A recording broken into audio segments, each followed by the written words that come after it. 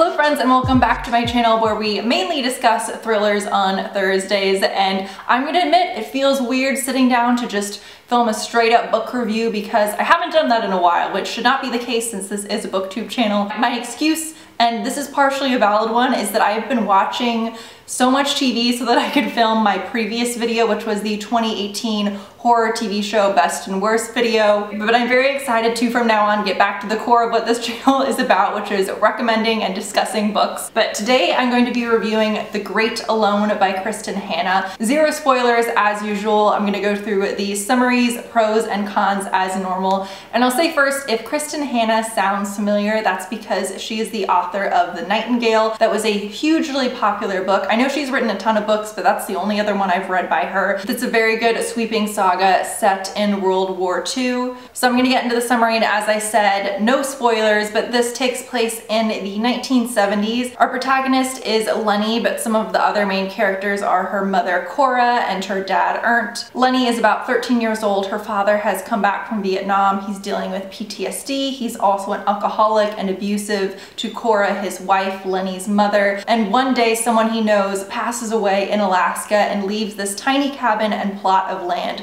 to Ernst, and Ernst thinks that he's dealing with all of these demons and that going to Alaska and moving his family there will be a fresh start for all of them. So he uproots his family and moves to Alaska, and I'll say it's not as if he's moving to a small city in Alaska. They are moving to middle of nowhere Alaska, and the people of this tiny, I wouldn't even call it a town, and the other people in the town tell this Albright family that they have no idea what they're doing, no idea what they're in for. So getting into the pros, my favorite aspect was learning about life in Alaska and what it was like to move there, learning about dealing with what it's actually like to go with that many hours of sunlight in the day, or during the time period where it's constant sunlight, how to hunt, how to utilize all the different machinery they need to use, and also how Alaska has been changing over time because people love this idea of just moving into the last frontier when they really have no idea what they're getting themselves into. And during the story I was wondering how much of this was true, how much research the author did,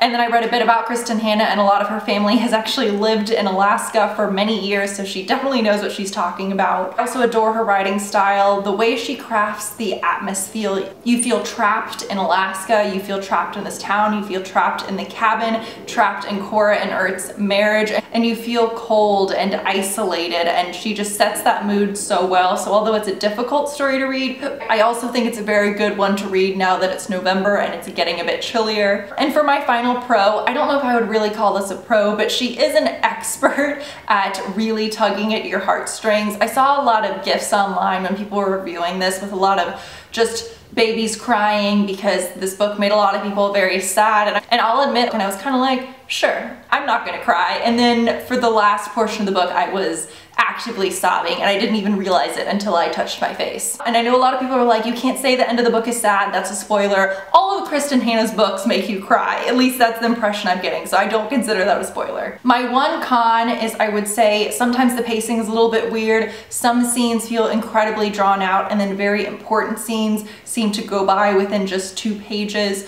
But my main con in this has to do with both of her books that I've read, The Nightingale included.